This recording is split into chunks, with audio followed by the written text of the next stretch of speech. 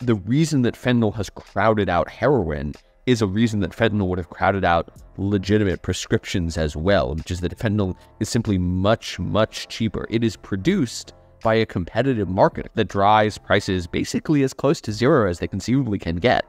This is Manhattan Insights, a Manhattan Institute production. Charles, it's great to see you. So people have been using drugs for an awfully long time. Certainly when, I was growing up, I'm a fair bit older than you, but when you were growing up, this was a thing that happened. There were teenagers, there were college students who were experimenting. So it doesn't seem as though there's been a dramatic increase in the number of people using, and yet we've seen this huge increase in the number of people dying. So what's going on here?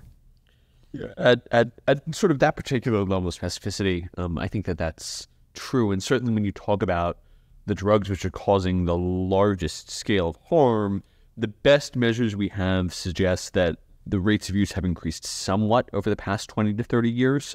So you see maybe best estimates 40% increases in uses of heroin, uses of methamphetamine, plausibly decreases in use of cocaine. But within those same categories of drug, you see order multiple hundreds of percent, tripling, quadrupling, sextupling increases in the rates of overdose death.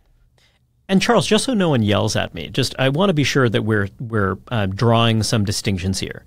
You're not seeing cannabis users who are dying in the streets, right? So, we're making some distinctions here. And you've kind of pointed out there's some drugs classes of drugs that have been around for a long time, but something. So just give us that big picture overview in terms of how we think about the behavior side of this, the kind of number of users and what have you, and kind of which drugs folks are using. And in some senses, there are two stories going on there, right? On the one hand, there is an appreciable increase in the use of marijuana, both the extent, the number of users, and also the intensity, the frequency with which users use. That is almost certainly an effect of increased availability and therefore decreased price facilitated by legalization, not necessarily through the legal supply chain, and we get into that, but certainly facilitated by the reduction in control of marijuana. So we're going to put that to the side. That's one box. There's the kind of cannabis marijuana box, and that's the thing that's happening, but that's one box. Okay, now there's another box. When we talk about the drugs that are killing people, you talked about 100,000 people. You're talking primarily about synthetic opioids. We're talking about what that means, but the version people are most familiar with is what's called fentanyl, and then also methamphetamine, secondarily. What has happened in both cases is, the story that I like to tell is that there has been a profound shift in the way in which these drugs and the classes of drugs to which they belong are produced. The 1970s, 1980s, 1990s, primarily opioids, which is the class that fentanyl belongs to, were organically derived. You grow poppies in a field and then you turn them into heroin. In the early 2000s, you also have diverted pharmaceutical opioids. What we have seen over the past decade is that, in particular, illicit producers of opioids have transitioned from that organic approach to production to a synthetic approach to production. You produce fully synthetic opioids in a lab. You use simple precursor chemicals. These are mostly labs in Mexico. They source the chemicals from China. And that is a dramatic shift in the cost structure, the production structure of the illicit market. Well, slow down, Charles. Let's just slow it down for a bit. Okay, so, you had this period, there were Korean War veterans returning home. These were folks who were introduced to, opioids, painkillers. And then, you kind of have, certain kind of heroin. Vietnam War era explosion, you have to go and harvest this. You have to grow it in the jungles of Southeast Asia or, wherever else. You've got to kind of get into the country. There's some real volume here. That's a kind of a meaningful process. That was a big explosion of opioid abuse, to use a term of art, but it was clunky. It was kind of hard to get it from here to there. And even though it kind of penetrated a wider group of people, for whatever reason, what you're telling me is that it wasn't as deadly.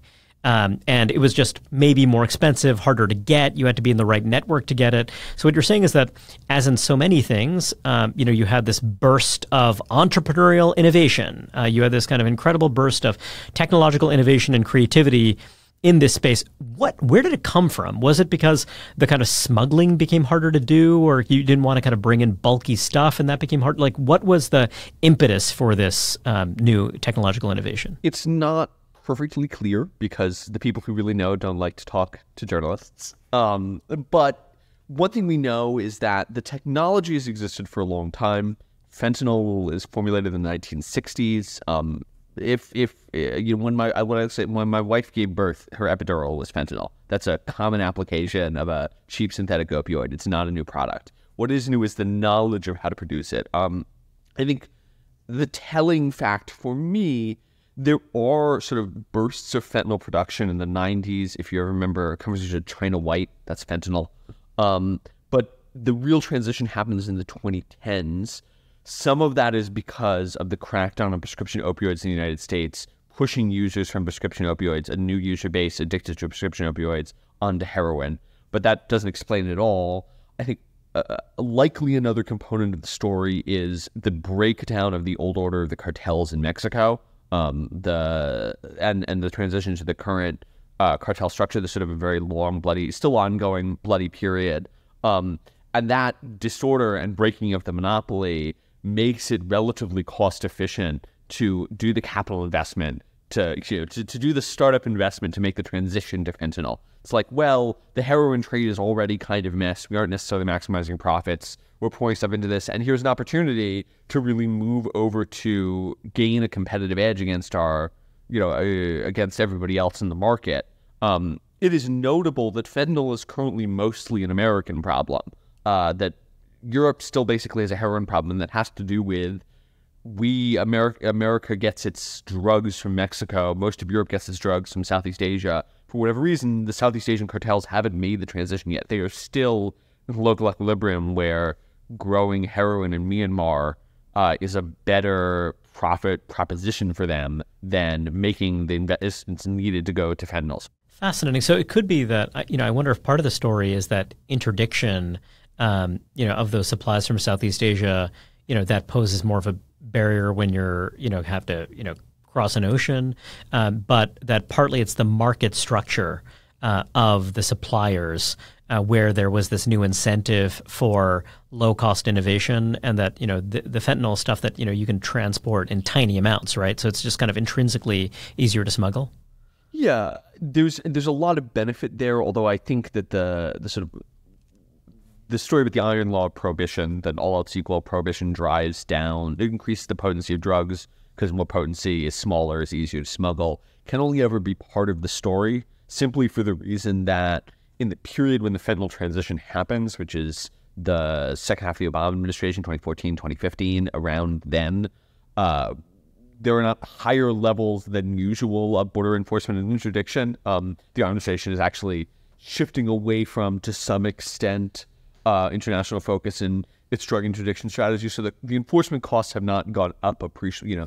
There are some people who would say it's because the enforcement costs have gone down appreciably, and I mostly think that story is also not persuasive. But ultimately, I suspect what's happening there is just somebody found the right chemist at the right time, and it made sense. And once it made sense, you get a market shift, the equilibrium shifts, and then everyone has to compete that way. And you have people who know how to use this, who know how to produce this, that knowledge diffuses, to competing organizations and what have you. So suddenly you have this incredible new product. Now, I'll just note briefly, there was a conversation we had about opioids that you briefly gestured towards, before the still trailing into the 2010s, about, hey, people are prescribing painkillers. Hey, you've got these unscrupulous companies that are kind of doing this terrible thing, and you kind of have these medical practitioners who are corrupted by pharma money. What you're saying is that story is basically over. And, that was over a long time ago. Yes, there were initially some people were then transitioning to heroin and what have you, but now we're in a kind of different moment. Is that a fair characterization? Yeah, and parenthetically, that's a frustration I have with media depictions of the drug crisis in general. Yes, there was a period of time, and there's persuasive evidence that the actions in this period of time contribute substantially to current problems, where major pharmaceutical firms, Purdue Pharma is sort of the obvious one, but there were other ones, were taking advantage of general perceptions of the safety of opioids that were unmerited to engage in mass prescribing, and to facilitate mass prescribing, including through unethical doctors who ran pain mills, which were essentially licensed drug dealers. That almost certainly increased addiction. There's a lot of debate about among which population is the people who receive the drugs. I think I am generally persuaded it's more that it created a readily divertible supply. So they were handing out lots of pills. The pills got moved onto the street, and that created a pool of addiction to some extent. So I got a 2-week supply of something where, I only need it for a couple of days, and then you sell it, and then it's out there, and then, Exactly. The taste for the drug. Okay, got it. Exactly. You have oxys, you have a bunch of leftover oxys, or you go to the pain mill to get some oxys, and then you sell them to somebody else, or you steal some oxys from your aunt. There's a survey in the late 2010s, I think, where they asked people where they got their first drugs, and overwhelmingly the answer is they got it, they sold it, or they bought it, or they stole it from somebody else, rather than they got it through a prescription. So then, that was one phase. We're kind of past that phase. Do you think it's fair to say that we're kind of past it now because of the wave of more stringent regulations, because of laws that were passed that were kind of cracking down? Or do you think that it was more, the wave crested, this thing happened and just kind of went away on its own? Like, do you think that policy was actually efficacious in taking care of that kind of pharma-driven contribution to widespread addiction? I would say that it accelerated the transition, or it accelerated sort of clearing that issue. Purdue Pharma is initially sued, again, during the early Obama administration. Prescribing rates per capita peak, I think, in 2012, although I'd have to confirm that. There's enormous pressure from the DEA. It takes them a long time to notice, but once they notice, the pharmaceutical supply chain in the United States is extremely stringently controlled. The DEA knows how much of which controlled substances are produced and distributed each year, and they can set those caps. So it's pretty easy to ratchet that back. I bring this up partly because there is this debate. There are some people who would argue that, hey, we crack down on the pain mills, and we do stringently control that supply. And lo and behold, now you've had this ironic effect. You've kind of had this, perverse effect of driving people into this kind of lower cost illicit market. Now, I wonder what you make of that, because I suppose one argument could be, hey, actually, maybe the pain mills were preferable to this explosion of illicit activity outside. And also just, hey, maybe some of these medical practitioners were not the most circumspect or ethically, kind of sound people. But hey, there was at least some control. But then here you have something that is not controlled, where you really know nothing about the dose. What do you make of that argument? That was the other half. I'd say no. I would say yes, there's a policy effect, but no, it doesn't ultimately explain all the transition. Because what you see over and over again in historical drug crises is that a new drug, and in the 90s, America was a largely opioid-naive population. Heroin had been out for about 20 years. In the 90s, a new drug comes in, much like, for example, cocaine in the late 70s, early 80s. People start using, it becomes very popular, it's socially approved of, and then problem use begins to emerge. Heroin chic is an idea that the older among us will remember. Yeah. Think about the cocaine to crack transition. The same thing happens. It happens, by the way, with amphetamines. This happens over and over and over again in the history of drug use. Arguably, there are fads and fashions that emerge and then take and then persist and then fade. And so, I think you would have seen progression to problematic use, more aggressive use anyway.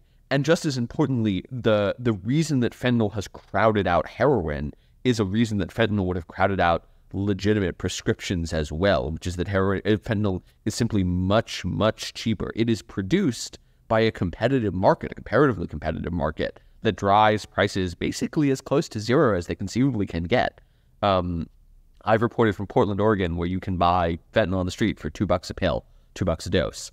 That's when you're competing with an oxy, which is something like $1 a milligram, used to be the going rate. There's no competition. So, of course, I think the transition would have happened anyway, because the driving force is ultimately that innovation that we were talking about earlier. I wonder, Charles, I gather you are not yourself someone who's used these narcotics, but I wonder if you could tell us a little bit about the subjective experience. So, you talk about their fads and fashions. These are things you kind of pick up this behavior from others, and some of these can be, kind of acutely addictive. But I'm curious to hear about your understanding of the sensation. So fentanyl is something that, as you noted, is used as a kind of anesthetic. It is used in medical practice under highly controlled conditions typically. But then, if you're someone who's just who's seeking this out, who's seeking, street level opioids out, is it something that is meant to calm you down? Is it something that is talk to me about, the nature of the experience. And many, although not all drugs, can be typologized as uppers or downers. And opioids in general are a downer. Their central nervous system depression. Part of the reason that opioids are so deadly is because they depress your central nervous system. If you overdose, you can stop breathing. They are also associated with sort of a pleasant feeling of relaxation. They're euphoriant.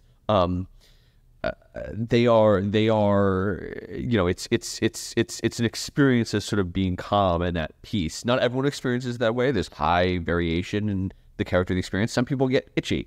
Some people can be more energetic, although that's unusual. But in general, it's sort of a relaxer. Think about popular depictions of opium smokers. It's like that, but more so. At the risk of, drawing overly broad generalizations, one wonders if, when you're looking at younger people, think about the explosion of ADHD diagnoses, the widespread use of anti-anxiety medications, that are oftentimes prescribed quite casually and have become a big part of popular culture. You think about SoundCloud rap and references to Xanax and what have you. I'm dating myself a bit here. But I wonder do you see that as something of a pathway where, the kind of comfort level with mood-altering prescription drugs is something that made people more receptive? Or is it, that's not really it? There's some people who are always going to be using illicit narcotics, and the big issue is that these things are just more deadly. I'm curious how you think about the kind of cultural element. I think that we are, in general, far more comfortable with drug use than we were 20 to 30 years ago. It's not as stigmatized as it was. It's certainly far less stigmatized. And, I might not say that any particular characteristic of any particular drug is sort of uniquely attuned to our moment, because Americans are consuming so many different kinds of uppers and downers and psychoactive and psychedelic substances and benzodiazepines. But it's actually the case that many of the deaths that we see today are what are called polydrug overdoses, where people are taking not just opioids, but opioids and a Xanax, a benzodiazepine, or an opioid and methamphetamine, or opioids and cocaine. And that very clearly, that mixing of drugs, I don't want to discount the sort of power of people die from drug overdoses because they're addicted to drugs, because that is sort of the core fact. But I do believe separately that we are much more approving of or tacitly accepting of drug use than we were 30 years ago, and that's true across the board. And something that we will, touch on further, but, this has been a cultural project, and in a way, one can argue that the cultural project has been a great success. We have destigmatized, narcotic use, chemical dependence of, various sorts, and, one could argue that this is one of the fruits of that larger cultural project of destigmatizing drug use. It's certainly a removal of the brakes for controlling the independent increase. It is much harder to say to the marginal person, you should not try drugs because there's a risk associated with it, when generally there's a great deal of licensing of drug use. You've been writing very perceptively about fentanyl. Fentanyl is, part of a larger category of lab-produced drugs. Another is, when you're looking at methamphetamines.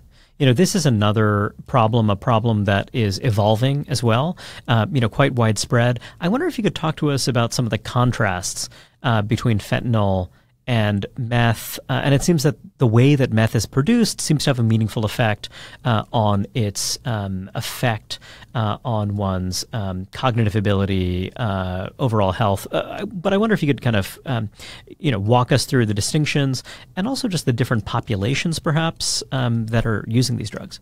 Yeah. So, in the most sort of go in order, the production of so at root, they're the product of the same phenomenon insofar as today's meth is mostly produced in very large labs in Mexico using simple precursor chemicals in the same way that fentanyl is. Which drives down the cost. Yeah, exactly. If you watch Breaking Bad and you think about the transition from somebody cooking meth in a trailer in the desert to working for the Mexicans, that's what happened in the real economy too, although on a different timeline. Methamphetamine is a different drug. It's an upper. It's a stimulant. It makes things go faster.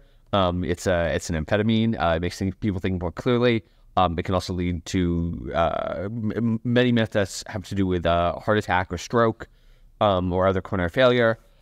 So really different in a sense. I mean, and potentially a very different market, very different population that's drawn to it. So at least at current, the sort of broad claim that I like to make is that today, and this is decreasingly true, but certainly several years ago, fentanyl was an East Coast thing and meth was a West Coast thing. And now you're getting them, they're sort of mingling together, and you see fentanyl on the West Coast more and meth on the East Coast a little bit less. Meth hasn't really gotten to the East Coast yet, but it's coming. That to some extent represents different populations who use, but it also represents the networks, the contingent circumstances of kind of how this stuff's sold. Yeah. Yeah, drug markets are highly inefficient because of prohibition, which means you're going to get slow diffusion. Whereas if meth were in Walmarts, it would be everywhere immediately.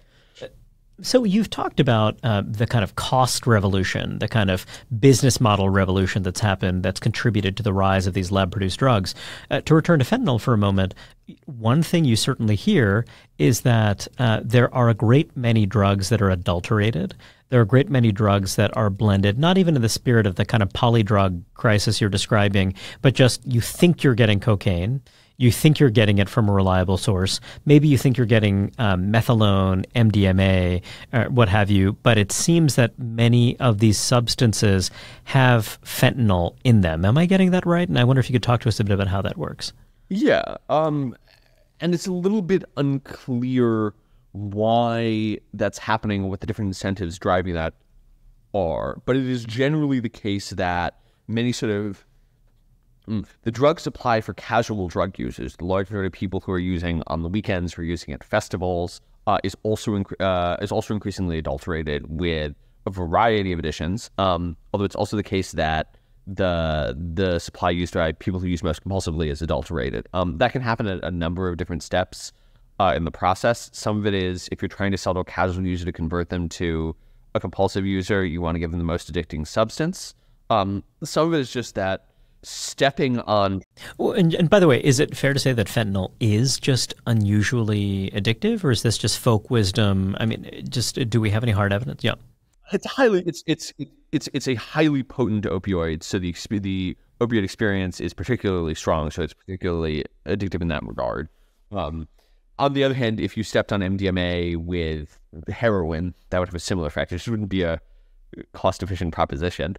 Some of it is just that adulteration has always been a way that basically price is managed in the illicit market. That the concept of a dime bag that you're buying, you pay a fixed price for then heroin, and the actual price the price from the original producer passes through to you in terms of potency rather than price that you're actually paying.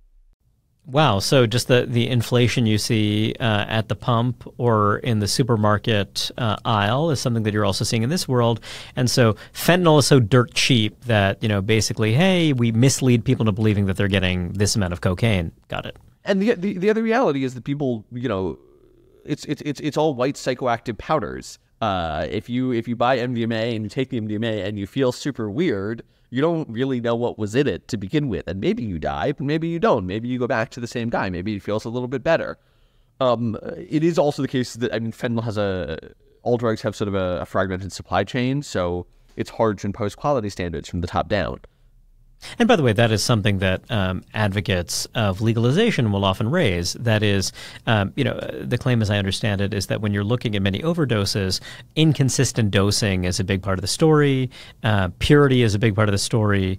And so if we had a more stringently regulated market, then we would get the exact right dose and what have you. I wonder, you seem skeptical about that. And I kind of, would be curious to hear your thoughts. Yeah.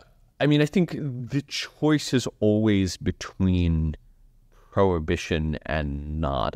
There's stuff in between that we can talk about, but with regards to that question in particular, either you were talking about a regulated licit market or you were talking about an illicit market. The downside to the illicit market is that it is not subject to transparency regulations. The upside to the illicit market is that there are not large companies trying to sell highly addictive, life-destroying substances. As I and others like to observe, the number of deaths attributable to tobacco and alcohol every year dwarfs the number of deaths associated with illicit drugs. And that's because one of them is prohibited and the other one is not.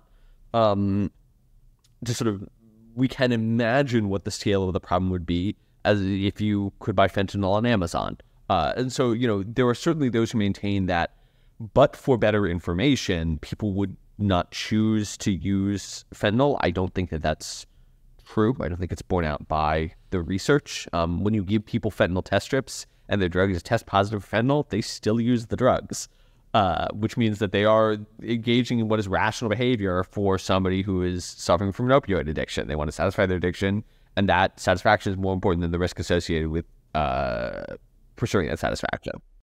Charles, this is very relevant to the ongoing debate over harm reduction. There are many cities throughout North America that have embraced safe injection sites. New York City has experimented with the idea. Certainly when you're looking at the Pacific Northwest, Vancouver, British Columbia, and up in Canada, if you're looking at Portland, Seattle, this is something that, it seems to have really taken root there as a kind of policy innovation. And I wonder, kind of if you could tell us a bit about this, both about the impulse behind it, and also just about your general assessment, having done some work on safe injection sites. I will say that there are many very credentialed people. In fact, I would go so far as to argue that among, credentialed experts on narcotics abuse, it seems like a near consensus that safe injection sites are the right thing to do, they're life-saving, et cetera, et cetera. So I wonder if you could talk to us about the big picture there. Yeah, talking specifically about what I might call supervised injection site.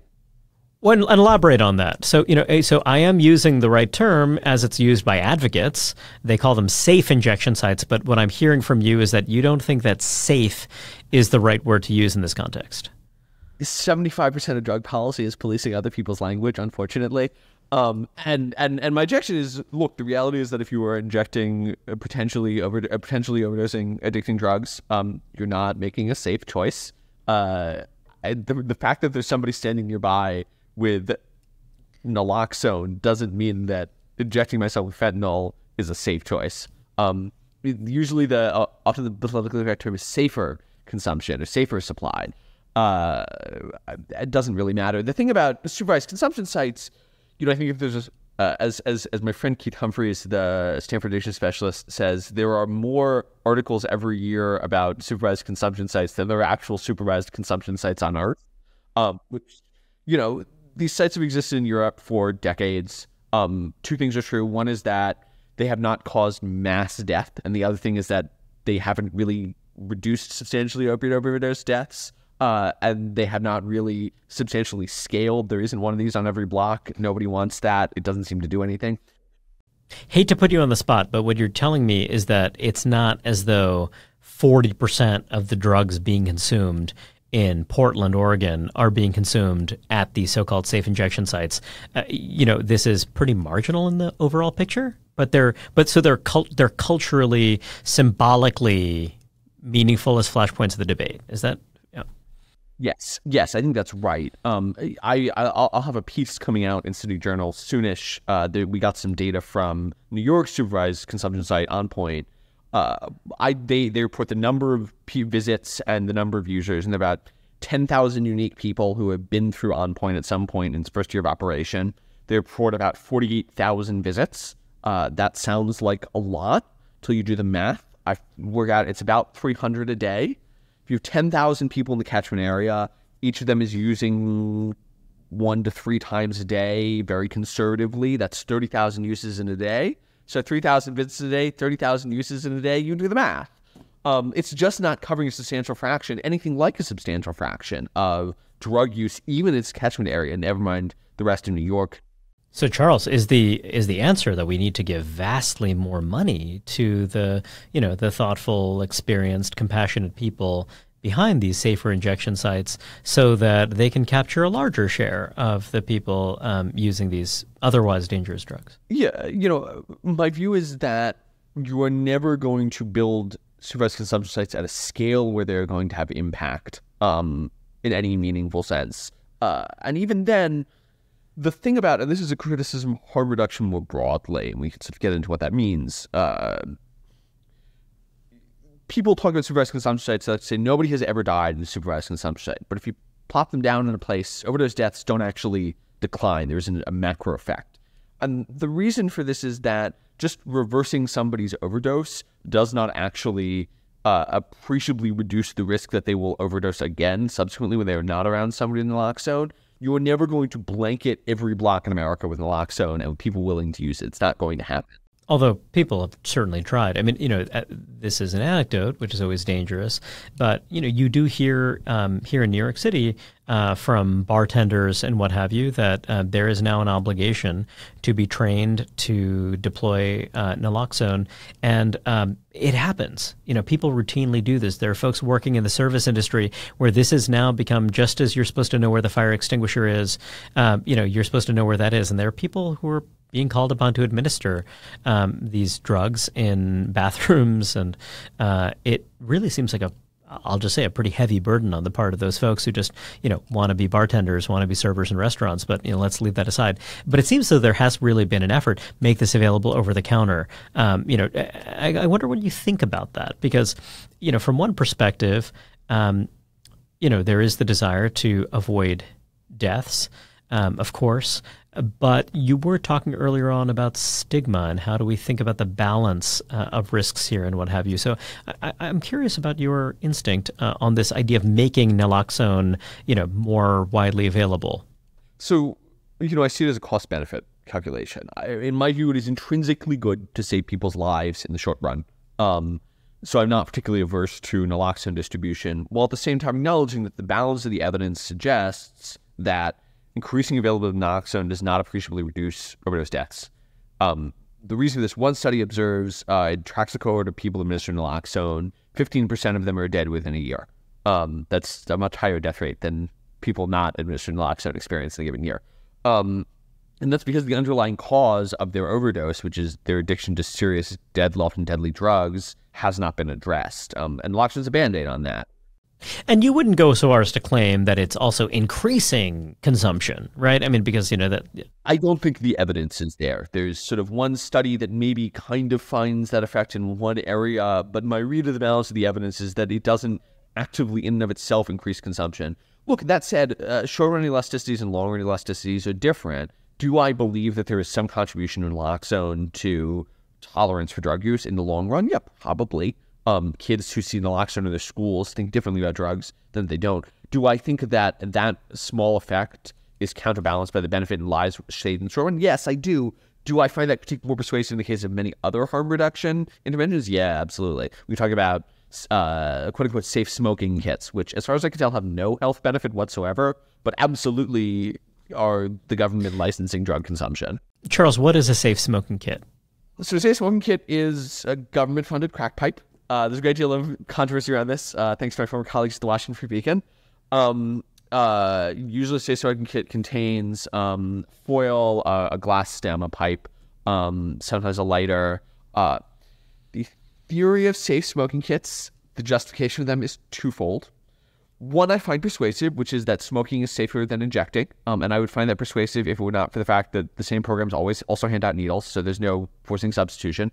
The other argument is something like, if I am smoking and I have Hep C or AIDS and I have cracks on my lips and there's dried blood on the pipe and then we share the pipe and you also have cracked lips, then the dried blood can be transmitted to you and you can there was no documented evidence of this ever actually happening. It's, in my mind, absurd. And I think it's very telling that this is sort of a post hoc justification, a sort of made up justification for what I think is the primary goal here of this kind of policy for many of its advocates, which is they would like it to be easier and more pleasant to consume drugs. At the risk of taking us on a tangent, I wonder what you think about the cultural political dynamic at play here.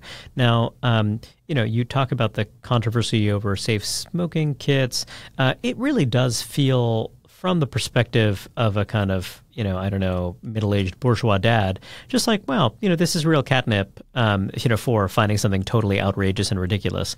But when you're looking at the drug policy community, do you see it as kind of a pushing of the envelope, going deeper into this idea that we need to destigmatize? Is it a kind of earnest look at the empirical evidence? I just got to wonder how you interpret, because it sure seems like, someone would think, what, this, even if I think this is an okay idea, this is certainly going to be kind of embarrassing.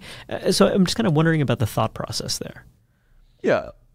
I think that there was a detente in drug policy 20, 30 years ago, really starting in the academy, and it's spread since then into government and public life, where they said the things that we're doing in the 80s and 90s we don't like. I see pros and cons in the 80s and 90s drug war approach, but I don't think it was perfect. I see some of those arguments. And they said, well, we need a public health approach to drug policy. But what that means often bifurcates into two very different camps. So some people say we should not be, locking people up for 20 years for smoking drugs, but we need to be very proactive about... Which doesn't happen, by the way, but let's bracket that. Yeah. But at least we're proactive about prevention. We need to preserve prohibition. We need to focus on treatment. We need to continue to stigmatize drugs. When we talk about destigmatization, it's about making sure people get the treatment they need. Drug use is still very bad. Versus another class of people who very much believe that in this almost, to be philosophically Rousseauian sense, believe that the problem is not drugs per se. It is the structures that have controlled, restrained, and otherwise shape drug use, and that we have to target those structures, and who think that drug use is intrinsically very good. Often, both of those people speak in the same language to the public. They talk about the drug war is bad. They talk about the need for public health. But these are, in fact, different strains of thought. They mean very different things. There's also an intersection with race discourse. And, again, this could, send us down to a cul-de-sac. But I'm curious if you could talk about that, because, you've written a lot about some of the thinkers, the theorists, advancing destigmatization. And it does seem like one classic argument, certainly shaping this narrative about the war on drugs and why legalization is a kind of social justice move, is this argument that we stigmatize certain drugs because they're disproportionately used by people of color. This is how they seek pleasure. This is just something that is a cultural practice. Rather than respecting that difference, that cultural practice, we are militarizing enforcement efforts, and that stems from this kind of racial contempt. Am I getting that roughly right about, kind of an argument that's out there in the world? I mean, I should, right. And look, I think that argument works by cherry-picking history. It says the crack cocaine crisis was responded to with fairly aggressive police tactics, and the opioid crisis sort of was treated with a more public health approach, and the opioid crisis was initially an issue for white people, and the crack cocaine crisis was primarily among black people, therefore. And my response to this is, first of all, the opioid crisis is now an issue among the black population. Cocaine was a white people issue before it was a black people issue. And more generally, our crackdowns on drugs, have they been perfectly free of racism? No, I can find a lot of bad quotes from Harry Anslinger, the first federal drug czar, saying racist things. It was the 1930s. A lot of people said racist things. But we have been perfectly willing to crack down on drugs, very popular among white people, on marijuana, on psychedelics, on amphetamines, on heroin. So I think they're engaged in historical cherry picking, but B, look, even the substance of the argument is, it is saying that ultimately we should because black people are minorities, we should let them do things that are harmful to their health. We should let them engage in self-harm because it is part of their culture. And my view is that that's condescending. This is perhaps an old school argument, but I'm willing to make an old school argument that marijuana is bad, or drug use is bad for black people as well as white people, and the particulars of who uses more or less don't need to enter into it in that regard. You have talked about this technological business model breakthrough in lab-produced drugs, and particularly in fentanyl. We see that there hasn't necessarily been a dramatic change in the number of people who are using opioids, yet there's been as you put it, order of magnitude increase in the number of deaths. So clearly this is a public policy issue that is of urgent concern. Tastes vary as to kind of to what extent we should prioritize this over other things. But, your work has suggested, you have argued that we're not taking this nearly seriously enough. What would taking it seriously look like, recognizing that there's a spectrum of outcomes? They're saying that, let's wage war on Mexico and bomb fentanyl clinics and what have you. And then there's, kind of things that might be a little bit more tractable. I wonder if you could talk to us about what you see as realistic approaches, what you'd want to do, but also things that you see as tractable given cost and other considerations. Yeah. So in terms of bang for the buck, usually I focus on 3 areas. One is dramatically expanding the availability of and usage of treatment. The best tool available for reducing drug use among people who currently use is getting them off of drugs. That means things that conservatives may be uncomfortable with, like using medication-assisted treatment, methadone and buprenorphine, and things that liberals may be uncomfortable with, which is to say compelled inpatient or outpatient treatment, which is underutilized as far as I can measure. I think treatment sort of has to be the silver bullet for the drug using population. When you target everybody else, we spend $40 billion a year on drugs, which is a drop in the bucket at the federal level of the federal budget. Of that, we spend a little more than $2 billion a year on primary prevention, which is the term used to refer to efforts to discourage people from using drugs through education, public messaging, etc. And there's a certain fatalism about that now. This people ridiculing the DARE program, arguing that it actually might have actually destigmatized drug abuse, but. There's one study of a series of people exposed to DARE where one of the cohorts gets more likely to use marijuana in the follow-up. Look, DARE is one example of prevention programming. We know that it is possibly prevention programming right, because prevention programming is integral to the enormous success America's had in reducing teen smoking over the past 20 years. We have successfully dramatically reduced what was once a very common and very harmful behavior. That said, there's a lot that we don't know about how to do prevention right. I have some ideas. I think there are a lot of things that we're very much at the forefront of, but we spend almost nothing on it. So it's a little bit like The Simpsons meme. We've tried nothing and we're all out of ideas. So maybe we can try something. Interesting. So, part of what you're saying is that, the trend in public health circles and what have you has been toward destigmatization, but, we could use even some modest investment in thinking about primary prevention. So you said 3 things. 1, expanding treatment. 2 is investing in prevention. And 3 is sort of writ large thinking about how to handle specifically the problem in Mexico. I am pretty skeptical of the hawks in the GOP primary who would like to invade Mexico. I don't think that that's a tractable solution to the problem. I think we have tried to make some strides on border control, but border control is an enormous issue, and there's much more that we could conceivably do there, both interdiction between points of entry, but also thinking about what are the costs and benefits associated with flow within points of entry. Some of that's as simple as getting the migrant crisis under control, but it's also thinking about, can you whitelist carriers versus blacklist carriers? How do you identify people who are risks for flowing drugs across the border? There's a lot that we're not sure about how to get that right. I think it's a tremendously challenging problem. But again, much of what differentiates the United States is simply that we have a great deal of goods entering our country from another country with an uncontrolled drug production problem. And so until we do something about that, until we take some substantial steps, that's going to be a major issue.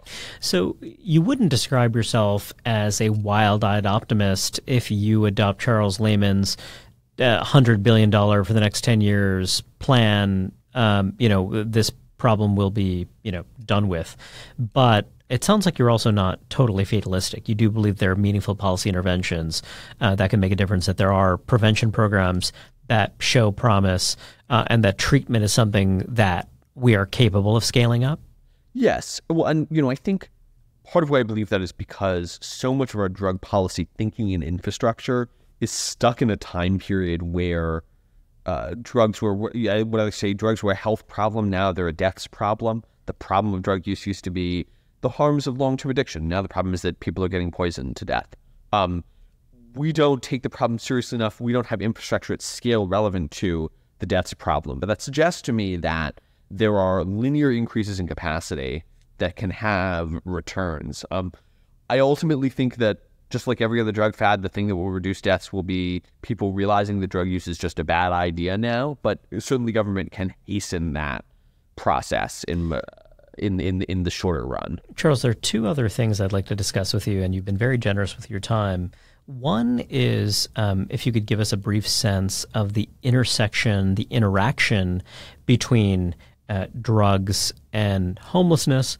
Homelessness is almost not even the word for it. I mean, you're looking at very extreme conditions.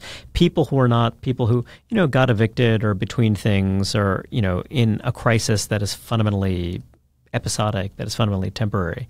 But, just a really persistent, extreme form of vagrancy that has become a real public policy issue in cities and states across the country. That's one. And then I do want to touch briefly on the cannabis question. So first, let's go to the interaction between drugs and street homelessness, as you understand it. Sam Quinones has offered some provocative theories about what's going on here, but I'd love to hear your thoughts. Right. And Quinones' theory is that the reformulation of... The journalist Sam Quinones, author of Dreamland and a number of other well-regarded books about the drug crisis. And his theory is that the reformulation of methamphetamine and its production has led to an increase in schizophrenia among the homeless population on the West Coast. I'm a little less convinced of this than he is. I think there are a couple of good counter-arguments, including basically the kind of meth that we're seeing today is not new. We saw it in the 70s. And then more generally, I think fights over this bracket the fact that methamphetamine in general increases risks of schizophrenia and psychotic break. So simply, a lot of that variation simply could be explained by the widespread availability of highly potent meth. That said, there's a very live fight about the extent to which drug use causes homelessness versus homelessness causes drug use. But I think it is hard to say that it's hard to disagree that the problem of drug use the problem of drug use is exacerbated by the problem of homelessness is exacerbated by drug use. That referring to the chronically homeless population, people who are visibly homeless, who live actually on the street, do not live in shelters, are socially disruptive, are dealing with multiple intersecting pathologies. That population, their behavior is almost certainly exacerbated both by the effects of consuming drugs like methamphetamine or... Of course, and there's also mental illness. This is something where, there are people who are self-medicating with narcotics, so it can be a kind of complex interaction, I imagine. Right. Well, but it's also the case that their pursuit of those substances will affect their behavior. A colleague of mine, or a friend of mine who works on this issue in Oregon, shared me some data, something like 3/4, when they looked at this in the early 2000s, something like 3/4 of property offending in the state of Oregon was attributable to people stealing stuff to sell to feed their addiction. So drug addiction compounds the social harm associated with chronic homelessness in a wide variety of ways, not both for the individual, but also in terms of community harm. Tell us about your views on marijuana. Now, at the beginning of our conversation, we were very careful to say we're going to put these in separate boxes. When you're looking at, marijuana, it really does seem like the policy regime governing marijuana. Well, first of all, it's highly variegated across the U.S., but it does seem as though that is a distinct issue. And I wonder if you could talk to us a bit about the big picture there. About marijuana policy or about marijuana person? Yeah.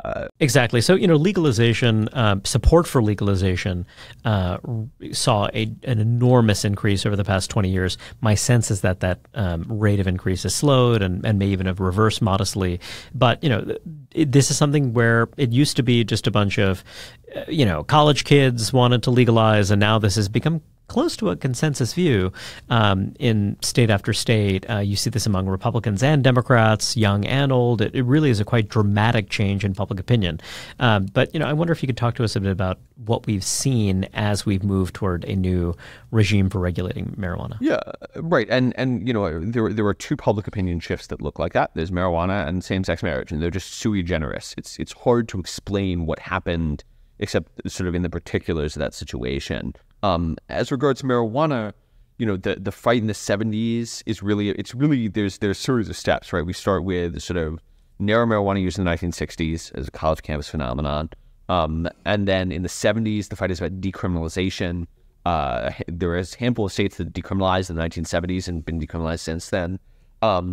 The push through the next several decades is for quote-unquote medical marijuana for medical applications. And then obviously starting in the 2010s, the rise of legalization, which is sort of a weird concept because marijuana remains legal. It's a Schedule I federally controlled substance. But so you produce this sort of patchwork of policies where... So it's kind of quasi-legalization. Somehow it's sort of semi-legal at the state level, not at the federal level. Can it seems quite fascinating. I think an important thing about marijuana legalization in an American context is that there's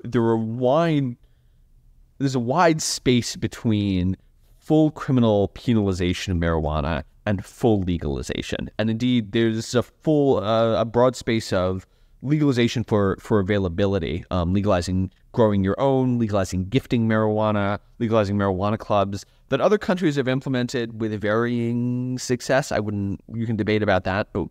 But what is telling to me in the United States is that we don't have that kind of sort of legalized but non-profitized marijuana. That is, in my view, sort of inimical to what America is as a country. We are not... The idea that we could have legal marijuana without having a marijuana industry, I'm suspicious that it can work in the long run in other countries too, but it was never going to work in the United States. And so most states in the United States that have a legal marijuana regime or are setting one up are doing so with an eye towards having commercial marijuana that is produced by commercial producers and then distributed by commercial distributors. And that I think is sort of the most impactful change. Much of the impetus here, and when you talk about that cultural embrace of entrepreneurship, it comes from the belief that, cannabis is ultimately harmless. I think there are a lot of people, when you're looking at baby boomers, there's this sense that, hey, Bill Clinton didn't inhale, but, let's face it, everyone was using this at the time. And the idea that opposition to marijuana legalization is censorious, it's coming from people who hate fun or who are lacking in compassion, or who just fail to understand that, hey, there are some people out there who are a bit anxious, and this is something that helps them relax. There are high-functioning professionals out there who maybe use it once or twice a week. That seems like a big impetus behind legalization, and yet it does seem as though there is such a thing as, I guess, what the scholars call cannabis use disorder, and it does seem as though it's on the rise. And also, relatedly, it does seem as though there might be something different about the cannabis that's being consumed today as opposed to what was being consumed a generation or two ago. So talk to us about how that has changed. Yeah, there are 3 points right there. One is, as you alluded to, today's legal product is much more potent than the illegal product. As you alluded to, Jonathan Calkins, the drug policy scholar, he makes the great point that marijuana legalization explodes the iron law of prohibition because they legalized, and then big legal companies said, oh, we can distill 99% THC, we can grow 30% THC strains. Great, people love that. So the product is simply much more potent. And that's relevant, both because sort of potency is a scary term, but really because the psychoactive effects of higher potency are much more significant. Is this also true for like street marijuana? Just, is this something that's only happening in the licit market, or have you also seen significant innovation outside of it? There's no difference anymore between the illicit and illicit markets, right? If you can have a illicit grower, it's very easy to divert. In fact, what you're seeing in most legal jurisdictions is that most of the sales, 70, 80, 90% of the sales are still happening in from unlicensed distributors, the gray market, as it were, because they don't deal with the regulations, so their prices are lower. So it's this weird Wild West where basically you have these essentially illegal stores, retail stores, but then you don't have police shutting them down. Right, exactly. So, potency matters intrinsically. Potency matters for the long-term psychological effects of marijuana. The stuff that I find most persuasive here is that there really does seem to be this now pretty good evidence of a relationship between heavy adolescent marijuana use and later onset schizophrenia in adulthood. That's a real and substantial risk. But to me, that is, a concern, but less of a concern than, as you alluded to, between 10 and 30% of people who use marijuana will develop what's called a cannabis use disorder, which is what we'd call marijuana addiction. Is it deadly in the way that fentanyl addiction is? No. Is it debilitating to quality of life, to personal well-being, to relationships, to ability to flourish? Yeah, absolutely. In the same way that many other addictions are. I would argue that you can say it is a similar kind to lots of different kinds of addictions. And I think that is increasingly recognized, including the quote-unquote mainstream media, but still not widely recognized. People don't understand that marijuana is an addictive substance and will be subject to all of the pressures, cultural and economic, that are associated with addictive substances, which is really what gives me pause about the commercialization of marijuana. Does marijuana addiction divert people away from opioid addiction and other more dangerous addictions? No, probably not. There are 8,000 studies a year on this, and everybody fights about it. The most persuasive study that I've seen that built on follow-ups to prior studies looks at the long run of the effects of legalization and infers that there's not really a meaningful effect on opioid consumption or opioid overdose, which to me is a sign that in some cases there may be a substitution effect. In some cases there may be a gateway effect. It probably all cancels out in the end. So I do not find persuasive the idea that people are meaningfully substituting from opioids to marijuana. The late political scientist Mark Kleiman famously argued that the great danger as we hurtle towards marijuana legalization was that, as you suggested, we would see the advent of big, highly efficient for-profit companies that would profit from binge consumption and essentially addicting large numbers of people. And he proposed a variety of kind of in-between measures, perhaps recognizing, perhaps lamenting that the prospect of outright prohibition, stringently enforced prohibition, for whatever reason, it had become culturally anathema. So, you express some skepticism about some of these nonprofit approaches where you have a kind of regulated market that is designed to be crippled, that's designed to inhibit, effective profit-making activity. But I wonder what you see as some in-between measures. Let's stipulate that, we're not going to go to hardcore prohibition next week. Maybe you could say you could gradually try to make the cultural case to make that a possibility again. But, we live in the real world here. So I'm curious, what you think about a kind of middle ground that would help mitigate some of the ills of what we see in the cannabis market today. Ultimately, I think many of Kleiman's proposals make sense. I would be sympathetic to them. And can you elaborate on some of them, perhaps? Yeah. You see, when Kleiman actually swung on, he was opposed to marijuana legalization for a long time, and he swings on it in his book Against Excess, and he said what he proposes is a government-administered mail-order system with users registered, and you can only purchase a certain amount. I am sympathetic to the possibility of a state store system working better, or a state-run dispensary system, because A, you can set maximum consumption limits, and B, you can internalize the cost, you can access government taxes more efficiently. If you could legalize personal consumption and growing small numbers of plants while retaining criminalization of commercial sales, I might be open to that versus sort of stringent prohibition.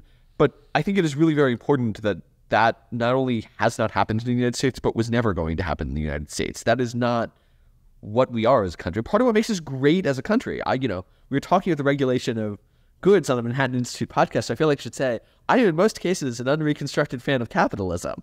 Capitalism is wonderful and great because it gives people things that they want cheaply and easily. It creates abundance. The problem is when it creates an abundance in things that kill people or make their lives terrible, which is what happens in markets in addictive substances, markets in drugs. So in that specific and narrow case, I think in part because America is so is a capitalist country to its enormous advantage because it has embraced those virtues.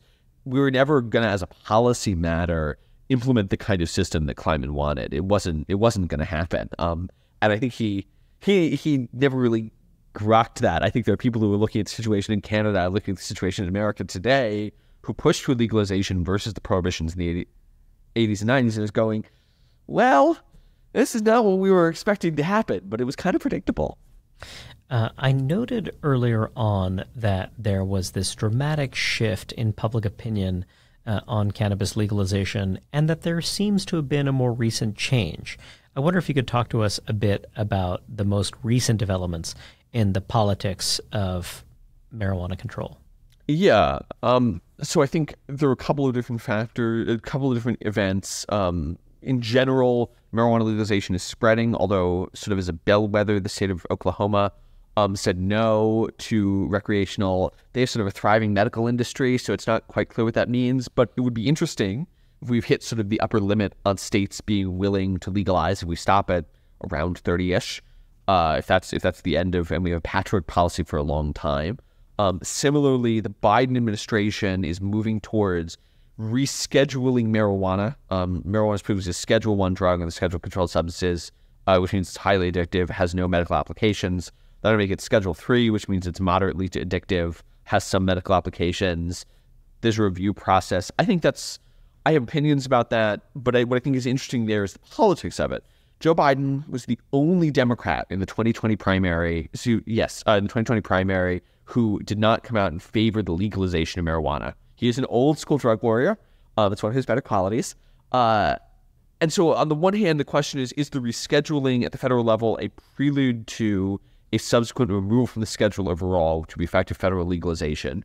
Or is it a compromise meant to stave off demands from the progressive wing of the party? I don't know. But to me, that's an extraordinarily interesting question. Could we reach this period of stability and détente where some states have it, some states don't? It's kind of a mess. It's federally Schedule II or Schedule III, but it's not fully legal. Could we get stuck in that equilibrium, or do we keep pushing forward to full legalization? It's unclear to me at this point. In addition to your prolific writing for City Journal, your research output at the Manhattan Institute, you also have a Substack called The Causal Fallacy that I recommend to everyone. Just really thoughtful, smart stuff. What are you working on right now? What is the next Charles Lehman product going to be? I'm working on a couple of research briefs, actually focused more on issues of race. Something about reparations, something about Black Hebrew Israelism. But then my hope is after that, I really will be focusing on a substantial portion of my attention will go towards drug policy. In about a month, I'll be going to Vancouver to visit the supervised consumption site, to check out the situation, because Canada is really the American progressive left is dream for drug policy right now, and my hope is to go report and see exactly what's happening there and what we may or may not have to look forward to. And it does seem as though in Canada, too, there's a brewing backlash against this policy direction. Charles, thank you so much for joining me. This has been an incredible conversation. I've learned an enormous amount about the drug crisis, and I urge everyone to follow Charles closely. His writing for City Journal, at The Causal Fallacy, his research output, and of course he writes in other places too. And I look forward to talking to you again soon. Absolutely. Thanks for having me on. Listeners, don't forget to check out his work for the Manhattan Institute. We'll link to a scholar page in the podcast description. If you like what you heard on the podcast, please feel free to write a review wherever you listen, and be sure to tune in to future episodes of Manhattan Insights. I'm your host, Reihan Salam.